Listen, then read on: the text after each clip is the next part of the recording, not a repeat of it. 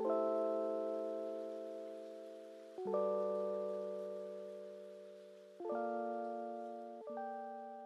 guys, I'm Chloe. Today's video is going to be my 2021 planner setup video.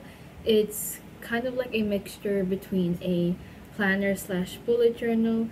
I guess I use some elements of bullet journaling, such as the freedom to decorate it however I want, but in the form of a planner. I am just too lazy to create layouts and weekly spreads from scratch, so I just use the layout that I have in my planner. The planner that I'm using for the year 2021 is my second mansion planner. So yeah, if you want to see how I decorated and set it up, how I set up my planner, just keep on watching. I will have all the names of everything I use in the description. So yeah, I hope you guys enjoy this video. So I'm going to be doing a little voiceover, so I hope you guys don't mind that, but this is the planner that I'm using for the year 2021. It is a similar planner from my 2020 planner. It is from Second Mansion and it just has a similar PVC cover, but the new one just has this red border on the outside, which I think is cute. It has a cherry cover, which I like, and the inside is pretty much the same as the one from the previous year. You get this page where you could document each day of the year, but these boxes are so small, so I don't really want to use that. I will cover it later, as you will see later on. Then you get this monthly layout for each month and also a weekly layout for all the weeks of that month, and this pretty much repeats itself. And this planner also includes extra inserts, so there's one where you could record a list, whether it's grocery or whatever, and then you get another insert that has these gridded boxes, and then at the end you get a bunch of decorative inserts like these. I have some extras from my other planner that I didn't use, so I will be using that in this planner to decorate it a bit more and just fill up the planner how I want to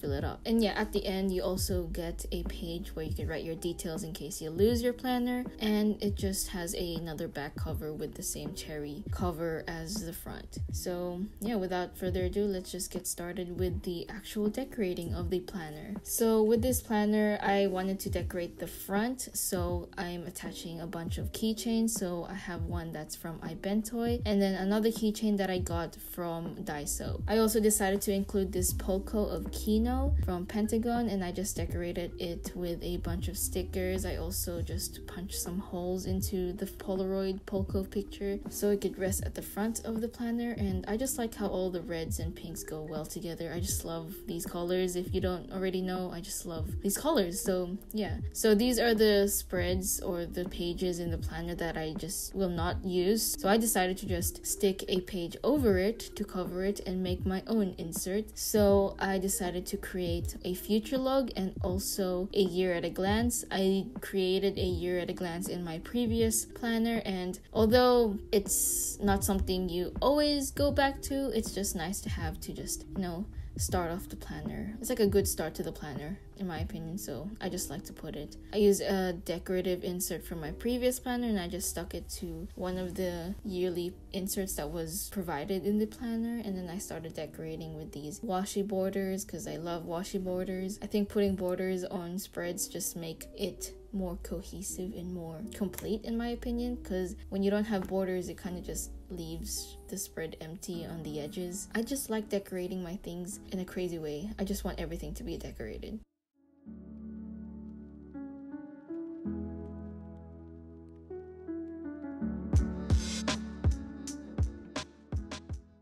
So I wrote 2021 on the year at a glance and just wrote year at a glance using a white gel pen. I think the white gel pen looks really good on this decorative insert because of the colored pages. And then I added these calendar monthly setups for each month. I did this off camera because it just took way too long. I never want to write a number ever again. I just wrote all of these and it just drained me so much. So yeah, the things you do. But I think it looks really nice. I then topped it off with the name of the month on top of each calendar layout with a white pen, and I just think this is a really cute spread. I just love the white with the colored paper in the background. Like, it just looks so good.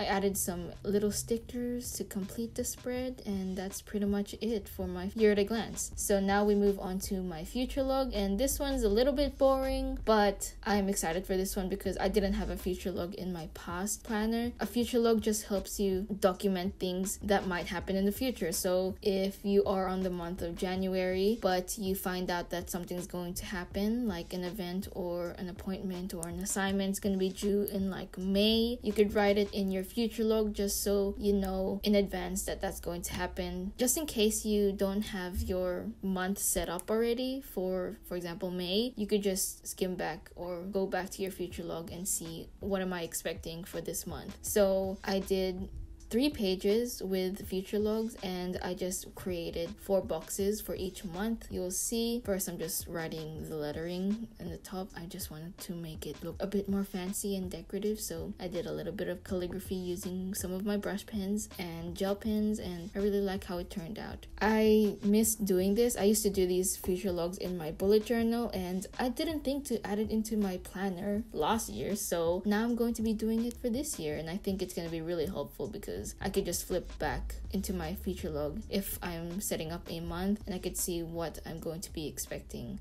for that month.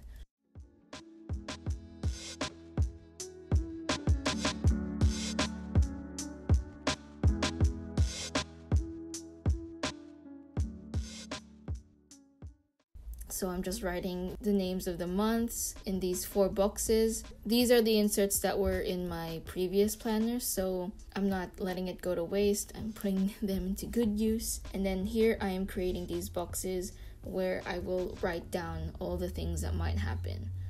Also, I'm using this ruler that I got from the previous planner, and that's because I just didn't use it last time, so I'm now putting it into use, and I'm probably gonna attach it into my planner now because it has the little holes that you could wrap around the rings of the planner, and it's cute. It matches the entire vibe because the planner that I have right now is a pink theme, or pink and red theme. But yeah, here I'm just writing all the months of the year and just completing the boxes, as you can see.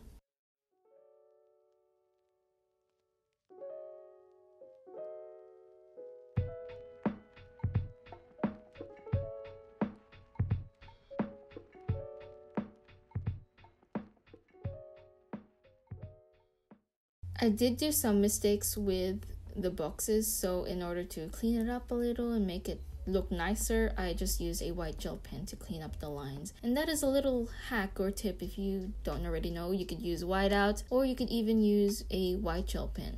Here, I kind of regret doing this, but I added a little calendar again for the future log. And I think for me, it just didn't look as good as I wanted it to look because the boxes for these inserts were super small. So I think I'm going to be doing it again later on, like replacing it. Just doing it the same way as how I did it for the year at a glance. I'll just stick in some boxes there as a calendar. And yeah, under each calendar, I'm just going to write down little events or things that I need to remember for that month.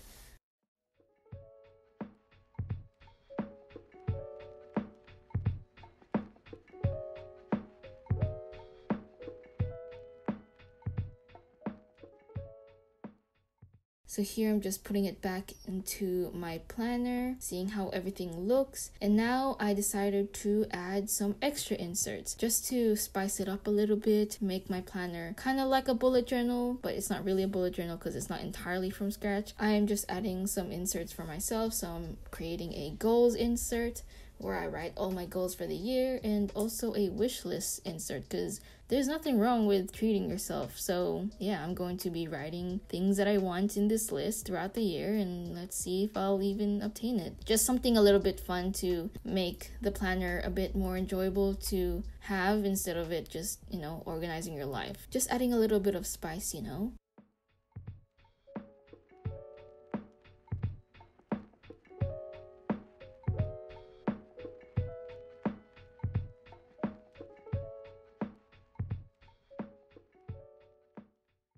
So So now I'm adding the little inserts into my planner, and I actually decided to add a little key for my future log. So I used to do this in my bullet journal, and it's basically a color code situation where I document different things based off a color. So pink could mean school or assignments, and then yellow could mean events, and then green could mean birthdays. And I will just circle that in the little calendar boxes that I drew on the future log, and then it will document what that date represents. So if I colored 12th of January in yellow, that means that it is a birthday. Or if I colored the 15th of February in blue, then it is an assignment, or an assignment is due that day. I don't know if it's coming off a bit confusing, but for me it works, and it has worked for me when I was bullet journaling, so I decided to do it again for my planner.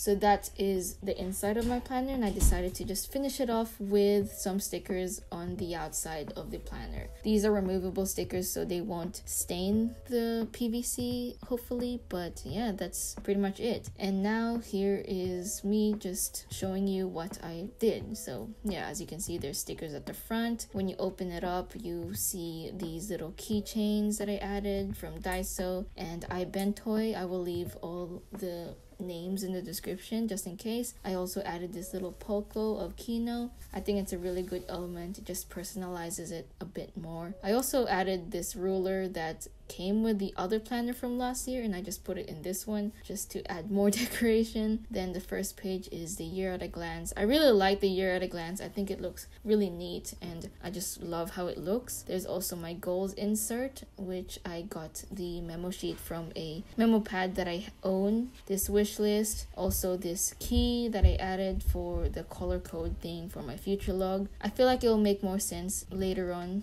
in the year, but yeah, these are my future logs. I added 2 keys, so 2 color code inserts, and yeah, that's pretty much it for this planner. It's pretty simple so far, but I hope that as the year goes on that I could make a lot more changes and add more creative elements into my planner. I don't really have the time to journal a lot, so my planner is something I use often and something I express creativity in, so I'm excited to use this for the year and just excited to organize my life because that's just how I like to live. And yeah, I hope you guys like how my planner turned out. So that brings me to the end of this video. I hope you guys enjoyed my little process of how I set up my planner. I had a lot of fun decorating. It actually took me a lot longer than I thought it would take. I've been doing this for a few hours now, so yeah, I'm really happy with how it turned out, and I hope you guys liked it as well. Let me know what you think down below in the comments. And yeah, that's pretty much it. I hope you guys liked it. Thank you so much for watching. I hope you have a good day. Please take care of yourselves, and I'll just see you later. Bye bye.